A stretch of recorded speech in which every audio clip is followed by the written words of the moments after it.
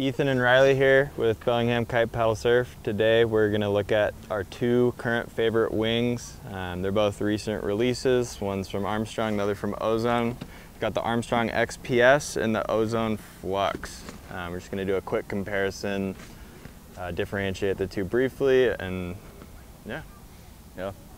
Like Ethan said, these are two new wings, definitely shop favorites at the moment. I think everybody that's tried these agrees that either one is definitely next level. You can't go wrong. They're both fantastic. They're both super light, have updated rigid handles, tighter canopies, better wind range than anything in the previous generation. But yeah, there's a couple rather minor differences in the two. Starting with the handles. The Ozone has kind of an EVA foam grip here over a carbon tube, so very stiff, a little bit grippier. Yeah. What's your also opinion on those Those handles? are round versus the XPS is a bit flatter. I think both are really good.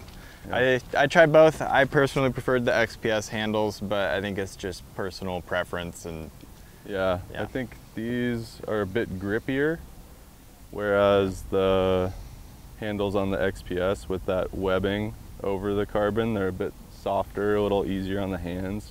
Okay. Maybe for longer sessions, maybe a little bit easier on the grip. Yeah, I think a little easier. Next up on the canopies, they're both quite tight. I think Armstrong went even a little bit tighter as far as the tension in the canopy.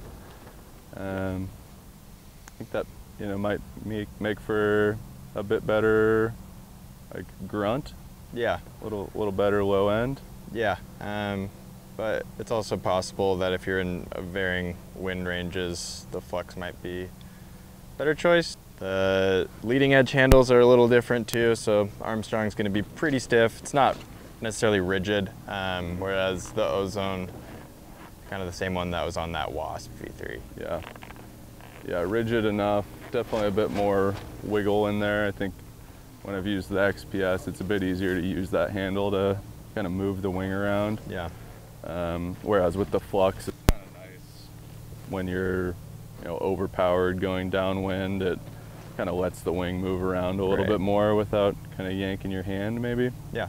But that XPS just sits so nicely. Yeah.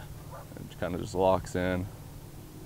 What about windows? They both have windows. They do both have windows. I think I would personally say I like the windows on the XPS more.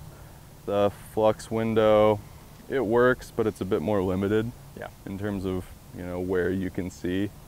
Whereas the XPS, I'd say, is probably one of the best window layouts I've seen. It really gives you a pretty wide field of view. And of course, you can't rely on windows when you're out riding. You have to lift the wing up and look when there's other riders around too, but yeah, definitely helpful.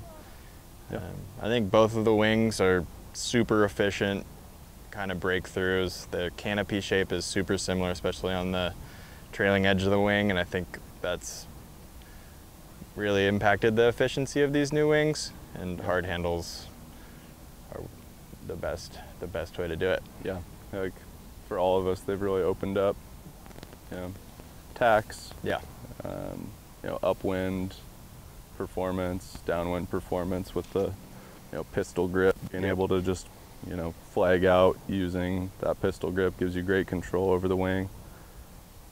Yeah, both absolutely phenomenal. Yeah. One other minor difference in the two, the Ozone does come with a waist leash. Yep. This is going to be a wrist leash with the XPS. Really a preference thing there. We got both of these in stock. A lot of our employees have used both of them, so if you have any more questions, you want to talk to someone about it, give us a call. You can always leave a comment down below. Like and subscribe our video, and we will see you on the next one.